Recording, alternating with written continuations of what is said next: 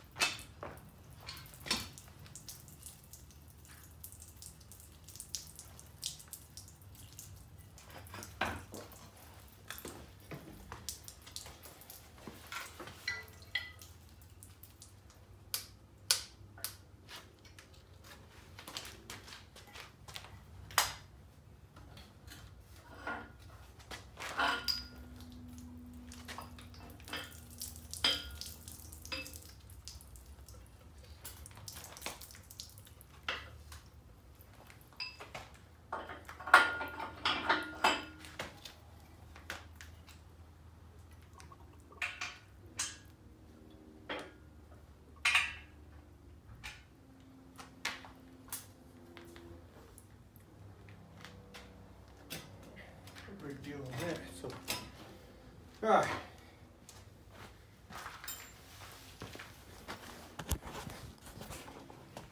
So, let me show you here. I believe this is the one was knocking, but I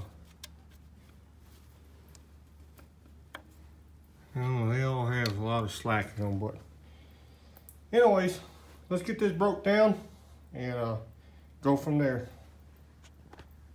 So what we're going to do now is we're going to stamp each individual main cap there.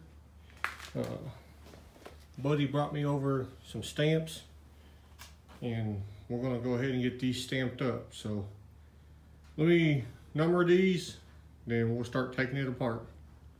All right. As you can see, I got it numbered 1, 2, 3, and 4. I am going to number the connecting rods. I'm going to go from 6 to 1. So that'll be 6, 5, 4, 3, 2, 1.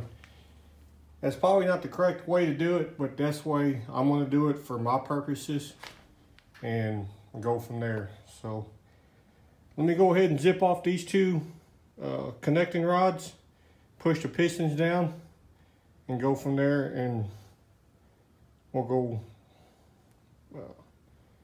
take the remaining of them off and check it out. Okay, I got the crank out of it now. Don't know if it spun the bearing on the connecting rod. From what I could see of the bearings that were in the main caps there, they all look good. The bearings I took off on the crank side look pretty good. I'll show you the crank here.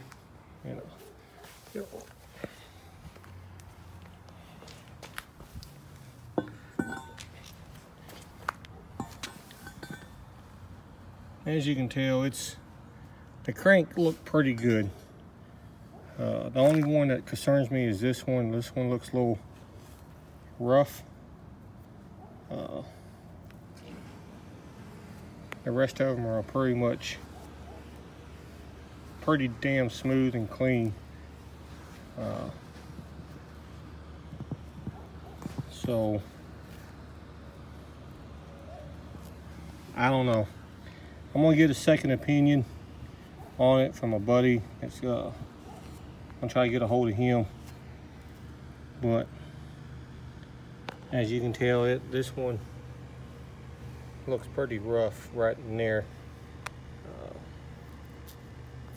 It has a lot of grooves cut into it. It's not real smooth like those.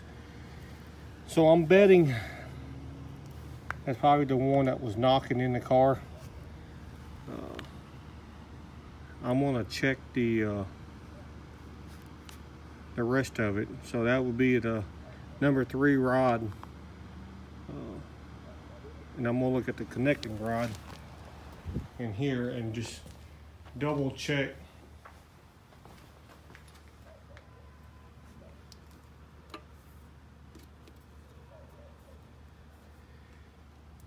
and feeling that it has some grooves cut into it also. So I don't know. I'm gonna check into with a buddy, like I said. I don't know if y'all can see that or not, but it's pretty bad.